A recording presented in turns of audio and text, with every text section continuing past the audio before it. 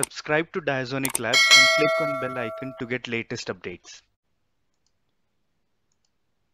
When it comes to being an IT tech, you have to be prepared to work on different types of systems. One of the biggest issues is having the correct video display connector. With more than 10 different types of connector, it can be difficult to identify the correct one. The connections look and act differently from each other. You might be wondering how the big badass blue connector is different from the small USB like HDMI connector, when both of them are used to connect the computer to a monitor. Well, to clear out all the confusions, this tutorial is all you need to watch. This is Azeeb from Diazonic Labs, and this tutorial will be focused on display connectors. A few connectors which we'll be going through are VGA, DVI, the single link one and the dual link one, HDMI, DisplayPort, and mini DisplayPort, and a couple of more, probably more. Yeah. But this particular video will be more specifically focused on VGA.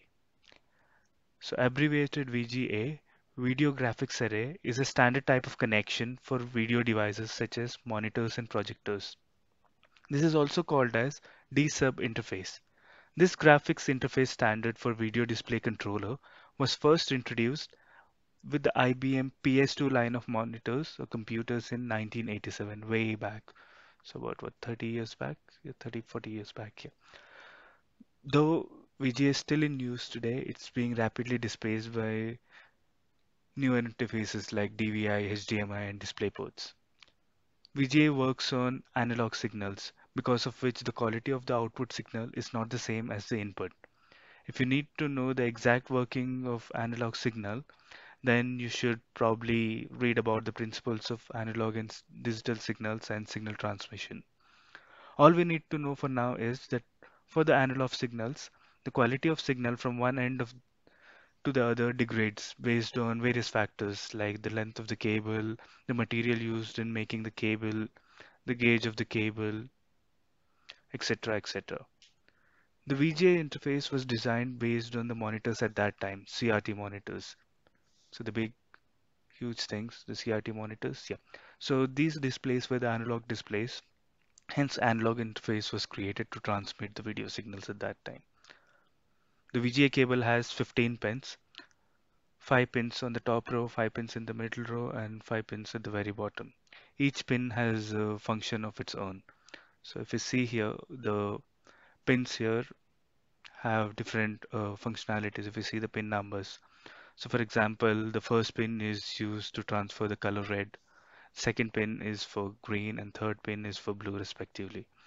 Red, green, and blue are primary colors in the color palette, and any bit of video signal transferred will be a combination of red, blue, and green. If you need to know the details about the other pin, we can have a look at this. There is a ground, there is a no contact, a couple of synchronization. The 13th pin and 14th pin are the horizontal and vertical synchronization, which allows the computer to judge the screen and then shrink or stretch the display based on the computer size. I'll not go into technicalities of it because aspect ratios, screen resolution, a lot of other things come into picture. Speaking about screen resolution, VGA was introduced with 640/480 resolution color display with a refresh rate of 16 Hz and 13 colors displayed at a time. So this means the horizontal number of pixels on the screen were 640 and the vertical pixels were 480. So this was the initial resolution. It showed 16 colors. If the resolution was lowered to 320 into 200, 256 colors could be shown. So still good. So that is like the default, you could say the default driver or the default ratio on which the PC boots into this resolution. And when we use safe mode for any diagnostics purposes with the display driver disabled, this is the resolution you get. Well, this was not very efficient because 640 into 480 is too low. So in a short time, non-IBM vendors boosted resolution and colors and called them Super VGA or SVGA. Okay, this had the resolution of 800 horizontal pixels and 600 vertical pixels.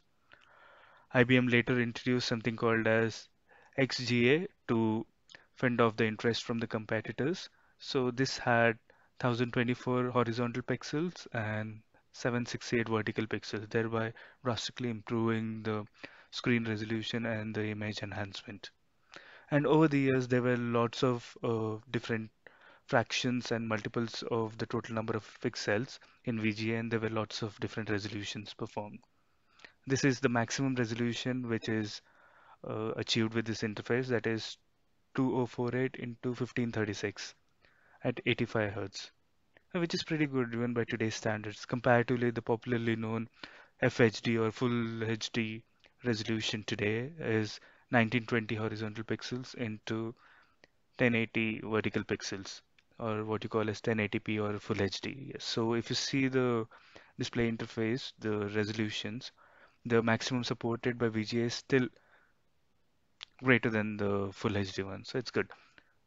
The aspect ratio of the most common display resolutions, which is supported by the VGA, is 4 is to 3. That means if we divide these numbers, be it VGA or SVGA or XVGA or the maximum resolution, if we divide the horizontal number by the vertical number, so that would be 1.33. That is four times the vertical side and 3 times the horizontal side. That's called 4 is to 3.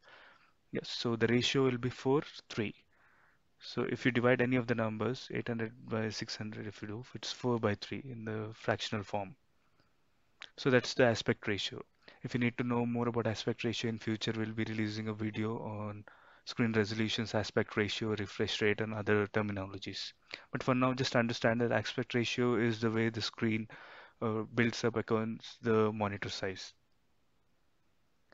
Anyway, that's about VGA.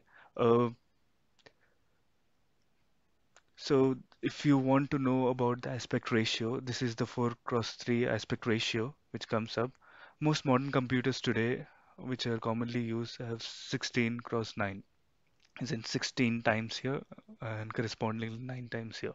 So this would be the resolution for our most commonly known as HD Ready, Full HD, UHD, Ultra HD, Quad HD, and other things. So compared to this, if you see the older monitors, they would be this side, but now the monitors are a little broader on the width aspect. Anyway, yes, so this was about the video graphics array. There are quite a few disadvantages of this. That's the reason it is being slowly phased out, or rather being phased out already. Okay, let's discuss a few of them. The first thing is there is expected signal loss. This is the main major drawback because these are analog signals, because of which what happens is over the period of time, the cable which you use will start reducing the quality, or rather the signals will not be very accurate. The signal sent from the processor end will not be the same which is displayed at the output end. There will be some loss which is expected. That's only because there is analog signals. And which is the connector which uses only analog. There is no concept of digital signals. Hence, that's the majority of the reason why this interface is being phased out. The second thing is the connector is bulky. If you had seen the size of the connector, it's quite huge with pins and everything, 15 pins, and the size is too huge. Compared to the USB or the HDMI connectors which you have, it seems rather large. That's first the another drawback.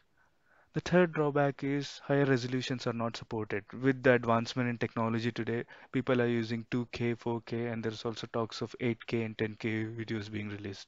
But the maximum resolution here is 2048 into 1536. That's slightly higher than the full HD. It doesn't even match to the 2K resolution.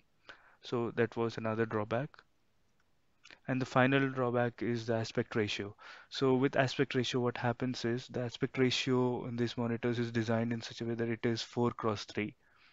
So the older monitors had the size as in, the 4 cross 3 sizes of aspect ratio. The newer monitors would be 16 cross 9, or rather 16 times on the horizontal and 9 times on the vertical lane.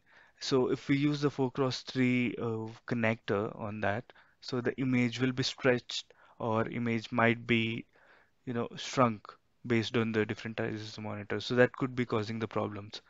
So considering all these major drawbacks, I would say, only if your monitor or if your computer has VGA interface, there's nothing else, use this. If not, use the other interfaces. Anything apart from VGA would be better. Even a DVI interface would be a lot better than VGA because that would have the digital input in it or the digital output.